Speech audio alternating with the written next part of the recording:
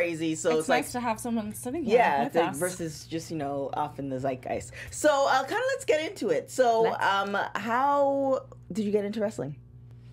I got into wrestling because of my dad. So one of the earliest memories I have is watching TV with him and thinking that I could physically get into the TV and become a wrestler. And then you go to school and you realize that life is different. Right. And didn't think it was something that I would do. And initially when I first started to do it, it kind of just came like, let me just try this out. I didn't know how far it could go or how far it will go. So it just started because I heard about Brian Kendrick's school and I was like, I have to try it out. It revamped those childhood feelings again. And then it's been it since.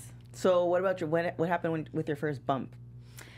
My first bump I thought would be easier because I'm closer to the floor to where I would be bumping. I was like, yes, my height is going to benefit me. I'm not falling as much as other classmates. Right. But no, I don't think it matters.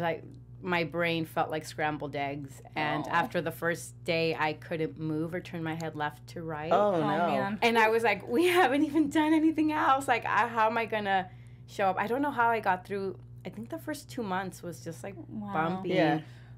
I don't know how my body did it, but I guess you just build a callus and get used to it. Yeah.